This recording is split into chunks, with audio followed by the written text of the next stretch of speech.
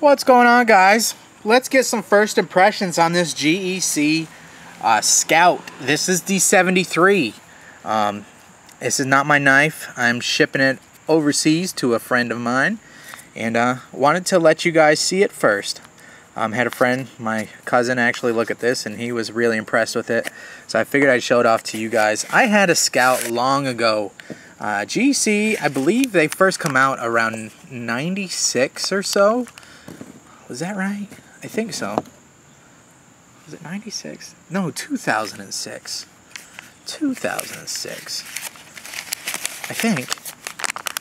I believe it's 2006. Anyways, when GEC first started hitting the scene, people loved them because they were made in the very old style and on some of the old tooling that the Queens were. And then, of course, Bill Howard, with his Queen background, was just putting out some incredibly well done pieces, especially for a company that was just starting out. And this was one of their first models, I believe. I know I had one real early, like within the first 2 years of them producing knives. For some reason or another, I sold it or traded it off or give it to a friend of mine. I believe he still has it rolling around in his toolbox somewhere. But anyways, they had super strong back springs. Like pull weight on most GECs back in the day, if you think 10 being bust your nail every time you opened it, these, most of their knives were sitting, gosh, at least an 8.5. Some were 10s. Like you couldn't pull them out, and that was the big complaint. And since then, so many people, you know, have said, hey, we love your stout back springs, but maybe you could just loosen them up a little bit. And then they started going to, most of their knives can ride around 6 to 7. Some of their workhorse knives, they ride around 7.5 or 8, you know, depending on what use you have. This is a very tight pull, but this is their user bullnose sodbuster. This is the working man's knife from the Farm and Field series. So, anyways, this Scout, a long way around saying, has a lighter back spring than mine had. And I think it's a change for the better. This is brand new, shipped directly to me before I ship it out overseas. You would not believe what some of these companies want to ship a knife overseas. It's more than the knife is, so sometimes I help folks when I can. A lot of times I do. I've done this a lot. So let's get a look at it. This you can pinch open, but you can also use the nail nick for it. Pull it out. This is a pretty stout back spring, but I would say around a 7, 7.5. Definitely not a nail breaker. This is the Tidy version, meaning that it's not dressed up. There's no, I want to say billboarding, but what is that? Stamping, etching on the blade. No branding on the blade. Just a workhorse knife, satin. Again, I think just a beautiful, beautiful working knife here. You've got your, what looks like paper micarta. Did the tube say what it was? Oh, linen micarta, not paper micarta. And if I remember right, this was linen micarta as well on my Talon. And you can see I've carried and used this a ton. It has soaked up a lot of hand oils and stuff. And this, I would suspect, in about a year will darken up like this. This was linen micarta too, green. So it just gets more and more rich. I believe it gets more and more beautiful. It's beautiful like this, but as you put some patina on it, carry it and use it, it's going to darken up like that. So, Scout, the Model 73. You can find them in 2-blade versions, this single blade like this, which is what I prefer. Single blade, very nice drop point on the Tidy. You're still getting a swedge. Can you see it there? So the blade looks very nice and finished. You're getting 1095 blade steel. Okay. This is a little bit of an older design, so this doesn't match up perfectly flush. Not a big deal, but most of GEC's newer designs match up completely flush right there.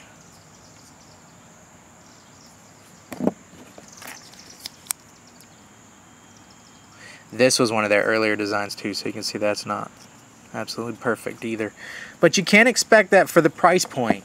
This knife comes in right around $80 or so. You can get them all dressed up. You can get the Northfield versions, and you can get like stag on the bottom half, and of course the Northfields have the Northfield etching on the blade. I think they even have the deeper cut swedge on some of them, but you're still getting the 1095.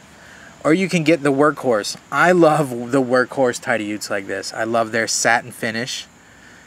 I love the handle materials. I love that mostly they're single blades. They don't always have to be, but some of their Workhorses are single blades. I love the micarta. I can drop this on the ground. I can just use this without any fear of anything. They're cheap enough to actually let them build their own patina. If you're into that sort of thing, not everybody is. Right? You can see how my patina is building on my talon here. You got some rainbow colors going. And depending on what I cut, and what you guys cut, obviously, you know, if you've got the GECs, 1095 will change. So one time it might be dark like this, you might cut an orange and you'll get more rainbow patterns back on there. And just over time, it will darken up, but it still changes. It depends on if you like that sort of thing or not. I think it's gorgeous. Showing that the tool's being used and the life of the tool. You can see they do get, depending on how well you take care of them. This has seen a lot of use, a lot of 100-degree days in my pocket in use. So I got some patina going on my back spring there. My brass has darkened up a little bit. My hot dog shield has taken on some patina as well. And I'm showing you that because this knife will probably look like that after a bunch of use. And I like that. So there you go. It's very impressive though. I really like this design. They call it the Scout. It's the model number 73. I believe they make the larger version of this. I forget what model that is. But I like how this tang rolls up into this. So there's no awkward, well, I don't really have one here to show you. Some slip joints get a little funny right here. But this rolls right up into it, much like this talon, right? So they're comfortable to use your finger all the way up to the start of that cutting edge. This is the same. How it feels in hand. Your first two fingers hit right here. And then your other two come on the back side of this. The handle is a little wider in the rear than it is in the front, which makes it feel very secure. Especially when you're doing like a slicing cut where you're pulling on the knife and you're pulling downwards pressure on the knife, right? It like secures up in your hand more. There's no hot spots. This is nice and round. The whole handle is nicely contoured. You see how nice and shiny that back spring is. But GECs, most of them, especially these Tidy Ute versions, that is also 1095. So it's going to patina much like the blade will, and it'll match it all the way down. You know, again, some are going to love it, some are not going to be as excited as I am about the patina. That also means you might want to keep the inside oiled. Otherwise, you're going to get some spotting in there. And I could probably clean that up. You know, wipe it down in there, put some Neverdol in there, do some scrubbing, clean it up. But I don't mind that at all. You see they ship very nicely finished on the inside. You can see how they're hand-done knives. If you guys haven't, check out my friend the Apostle P. And he took a tour, did like a 5-part series or maybe even more. Incredibly well done. Thank you for that. I think I speak for a lot of us guys. You know, just to see the process that goes behind a knife like this, a pretty much hand-finished knife, a hand-assembled knife. Yes, the blade and everything's like stamped out, all the parts. So it's not like a custom knife, but it's all assembled through a bunch of people who really know their craft. Your pins are all made flush by a real person, not somebody in China. This is a hand-done knife. This passed the inspection of several people before it left the shop. And you can see the contouring there, all done by hand for the most part. You can see how it's not absolutely perfect. This side's a little bit thinner than this side. It's character. You know, some people, again, are not going to like that. Some people are going to be okay. To me, there's so much character in these knives. You know that they're hand done. They're still incredibly well finished, especially when you consider, I think I paid $65 for this. 80, gosh, even 100 though, with the amount of handwork that goes into these knives. You know, it's nice. They're fun to use. They cut incredibly well. I'd like to make another video on that. You know, we buy knives for a lot of different reasons. But I love when I have a knife in my collection, or that I get to carry and use or review. I love when I get to use them and they perform incredibly well, and I also love the way they look, right? And I love the vibe that the knife puts out, you know? This has a nice home-timey, cutting a pork chop on your dinner table, maybe even field dressing a deer is probably not the best knife for that, no. Or scanning a fish, you know, or something like that. But for EDC, stuff like that, there's something about a traditional knife. I'll always like it. I think they'll always be in style. I think every knife nut should have a couple of them. If you don't know what I'm talking about, then maybe they're just not for you. But to me, it's like a homey feel, you know? And they cut incredibly well. The thin blades, most of them are very thin. Most of them are full flat grounds. Most of them have a nice grip on them. They feel great. Most of them do not have pocket clips, so there's nothing digging into your hand. You know? There's just something about it. Most of them are 1095 or some sort of carbon steel. Not all, but most are carbon steel that are going to take on a patina and grow and change and get old with use. You know? And there's something about that. It's not tangible. You know, it's not for everybody. But it's certainly something to it. Putting these up for some size comparisons for you. Here is a Victorinox Cadet. Most people have that knife, right? This would be a great slip joint. I would suggest this knife to anybody watching this video. If you're still hanging around after 12 minutes, you'd probably like it. That's all I can say. Or you really like to hear me go on and on. If you do, I appreciate it. There it is next to your sway back. I just figure a lot of people who watch this channel, who will watch this video, at least have one of these knives. Maybe this will be your first traditional knife. Let's put it next to a Delica for you. Not to get off on a rant, but modern day traditional, maybe. Certainly a classic design. Certainly a thin, full flat ground blade. Character in it? Handmade? No. But performance? Yes. Yes, I'll do a video on that. Knives with incredible performance. And that's what a lot of slip joints will bring to you. The thin blades. Again, I just can't stress it how well 1095 and most carbon steels will take an edge. They're a true pleasure to sharpen, true pleasure to touch up, to carry and use, to cut anything with. You know, when you don't have hundreds of dollars dumped into it, you will cut most anything with them. So what? You cut your pork chop on the plate and it touched the ceramic plate. You got a little ding in your edge. You know what? On your sharp maker or whatever process you're using to sharpen your knife, a couple swipes and a couple things on your strop and your 1095 is back screaming sharp. There's something to that. There's something about the freedom to a knife that you will just use it for anything. You know? And not that slip joints all feel that way, but I'm talking this knife, being that it's this linen micarta, being that the price point is under $100, you know, it's something you're going to have on you, probably. You'll have it tucked in your coin pocket. You know, maybe have your Sebenza 25 clipped and you'll have this in your pocket and you'll find uses for both. I do. You know, I'm a little bit nutty, but there's a lot of us out there. Chances are, if you're watching this video, you're a lot like me. I'm a lot like you, and we're carrying multiple knives for multiple reasons. Pocket jewelry, yes. Tool, yes. Conversation piece, yes. Art, yes. Sculptures that move and that are useful sculptures, yeah. You get it. Let's get a look at that linen micarta. I think it's crazy how much they darken up. We're going to get out of here, guys. I have rambled on and on. I truly do enjoy making these videos.